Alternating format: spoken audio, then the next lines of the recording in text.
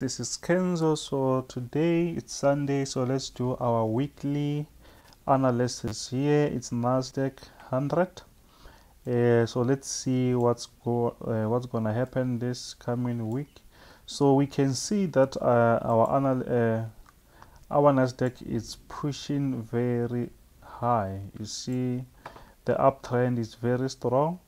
So let's just zoom out a bit and still draw our usual trend line so that we don't forget where the market is going. Let's see, let's connect our dots. Let's connect. We can connect from here to somewhere here. Let's see, somewhere here. So let's do the upper one. So actually NASDAQ is very strong and it's moving on a very nice uptrend. So it means, that's why I said on the last video, we don't have to think about selling anytime soon. So yeah, okay, so our market is like this. You can see the market when it reaches this point just move, bounce back. Even if maybe here we are not very close, I can also draw another one here, something like this, because actually this is a zone. It's not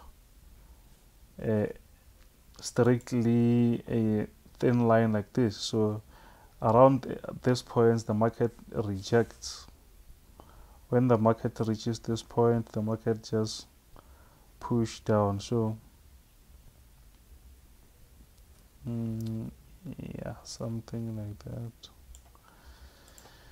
You can see this around this area. Even if here the market just went up, you can see even here, but when the market reaches this zone, the market will go down. So my analysis today, I'm waiting for the market to come here, to come this, sorry, this, it's a biggest line. I'm waiting for the market to reach this point, to drop or to break it, then we can buy from here. So just because we're analyzing for the week, we're gonna only use 4-hour time frame. So at the moment our market is very close to a resistance, or if it breaks, then we're gonna think or analyze about buying here. So at the moment the market is very clear. So maybe tomorrow or early in the morning, the market when opens, it will be somewhere here, maybe, we don't know. Then if the market broke this line, then we will be thinking about the market to come and retest, then we can buy. But here we don't know if the market will respect this zone here, so we can't do anything. We're just waiting for the market to respect or to break. So on Monday, check those things, whether the market will respect this point or will break this point. If the market breaks this point here, if the market breaks this point, it's when, so we have a chance of buying. But we'll wait for the market to come and retest maybe on Tuesday, because on Monday sometimes things are very slow. So this line is the one that, let me just this line is the one that we are waiting for. If it breaks this zone, if NASDAQ breaks that zone, if the NASDAQ breaks this zone, then we'll be waiting for it to come and retest. Because sometimes if it doesn't retest, it might mean that it was a fake breakout. It can just come and start to drop again. So that's why we have to wait for the market to come and try to retest here. Sometimes it might come even retest twice, then we can have nice buys actually.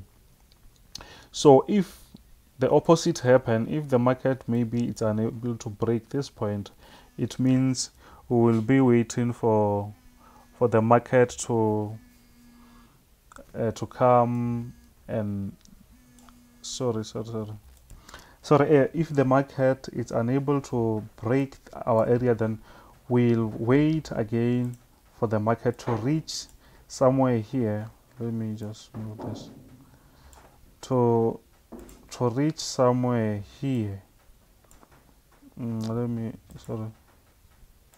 To reach somewhere here, then we can simply buy around here, because here it's around our buy zone. Actually, if you can see here, it's our support area. The resistance is here, then it's where we can think about buying. But at the moment, we'll just wait for the market to drop, or if it doesn't drop, we'll wait for the market to break and retest, then we go to go. So that's it for the week. If you are not subscribed, please hit that subscribe button. You can like and also share your idea there on the comments, and what maybe, if maybe I didn't explain something, I can do another video and maybe you can understand it very well. Thank you guys for watching.